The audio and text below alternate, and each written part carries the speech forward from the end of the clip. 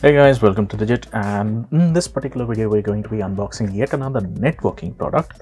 This is brought to you by Ubiquiti Networks, and the brand in question, owned by Ubiquiti obviously, is UniFi, and this device is called a UniFi Switch 860 watts. Now what that means is this is a network switch, so you can connect all your different clients to it and then connect this switch to your gateway and all the other infrastructure components. But the managed part tells you that this can be controlled, as in each individual port can be gated control. You can put all sorts of different rules and everything to manage it better. And you have a quick start guide that's sort of standard with all of these devices. This is the switch itself. And then you have a power adapter. In this case, the power adapter is capable of providing enough output for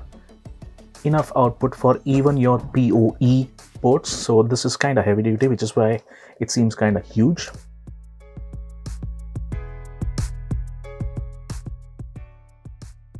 An Indian power plug. Screws to help you mount this thing onto the wall, should you choose to do so. Now let's take a look at the device in detail. And you can see on the top surface you have a couple of bars on the bottom. These are basically your LED indicators, and you can see it runs from 1 to 8. So these are all the port numbers, and the second bar on the top tells you the PoE status, that is the power over Ethernet, how much of it is being occupied and how much of it is actually drawing power. So even if you don't require PoE on any of the 4 switches, you can still connect those cables or devices to this particular switch. It's just that the top bar won't light up. And again, the bottom bar is about just link status. So if you are connected to 100 megabits per second lines or 1 gigabit or gigabit Ethernet line to this device, then it will light up either in amber or in green on the basis of whatever is connected. On this side, we get to look at the switches itself. You have 8 of them in a row. These are the PoE switches on the 4 on the right, and the 4 normal ones on the left. They're all gigabit Ethernet, and a good thing about this particular device is that it's a non-blocking switch. Now, non-blocking switch means whatever is the throughput of this device, it's guaranteed per port. So usually when you see gigabit Ethernet switches, it means that the entire thing has 1 GBE, or perhaps it'll be mentioned sort of, it might be a 10 gig device.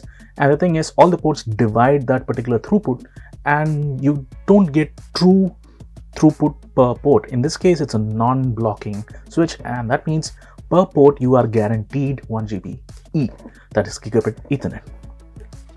On the side, you can see a little bit of oh, that's a lock. A Kensington lock, it seems to be.